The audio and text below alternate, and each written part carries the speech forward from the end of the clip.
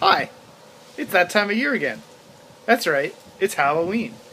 And I'm here to teach you how to make a very simple and inexpensive mask out of a jack-o'-lantern. And to do this, I've got some real pumpkins. They have to be quite big. They have to be big enough to fit over your head, so make sure to buy the right ones. So in a normal jack-o'-lantern, you'd go ahead and open up the top of the pumpkin right here to get it open. But the key to turning a jack-o'-lantern into a mask is actually don't cut right here. That's the last thing you want to do.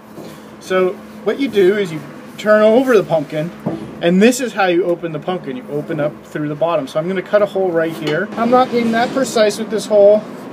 I want it in the center of the bottom, and ultimately it will be big enough to fit my head, but I actually want to open it up really slowly because I don't want it to get too big too fast. Pop it out.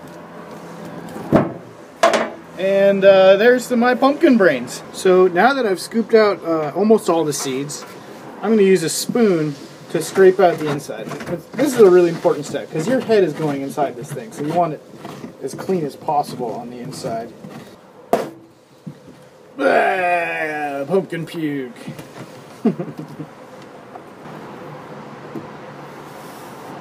Now, while you're scraping out the inside of your pumpkin, also, you want to be very careful of your pumpkin stem, because if you put pressure on this, it's going to break. So, I'm just being very careful not to rest the pumpkin on the pumpkin stem. It looks like I've got this most of the way clean, or at least as clean as it needs to be for now. So the next step is basically I'm going to take this hole, which you can see, not nearly big enough for my head, and I'm going to open it up slowly by cutting around the edge until my head can fit through it.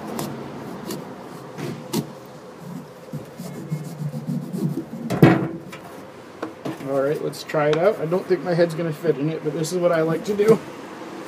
Try and put it on my head. Oh, it's not going yet. It's got to get bigger. Alright, there's my pumpkin opening.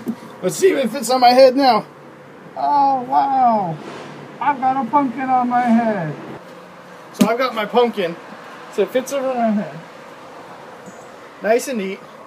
And there's the front of my pumpkin right there.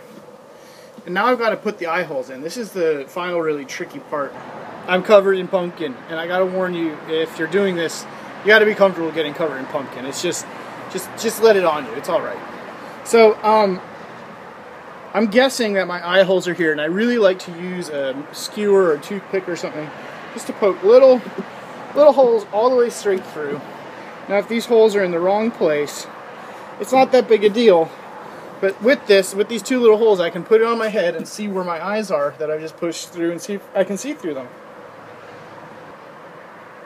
Now I can see a spot of light in both these eyes, so I'm going to put my eyes, the center of my eyes, right about there.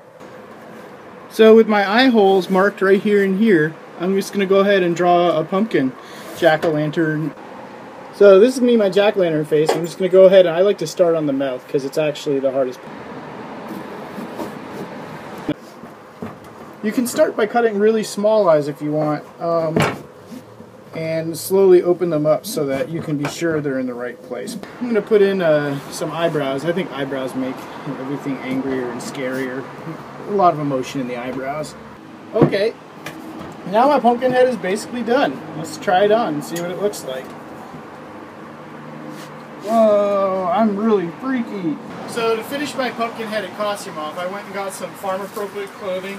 In this case, a red checkered shirt and some nice comfy pants. And I'm just going to go ahead and take a leaf or two and stick them out so they're bulging out of me. And I'm going to go ahead and put on some work gloves. And as you can see, I got a headlamp on, and that's going to illuminate the inside of the pumpkin in your face a bit. So then, just slip on the pumpkin and pumpkin bobblehead. And I think I'm pretty scary. Happy Halloween, everybody.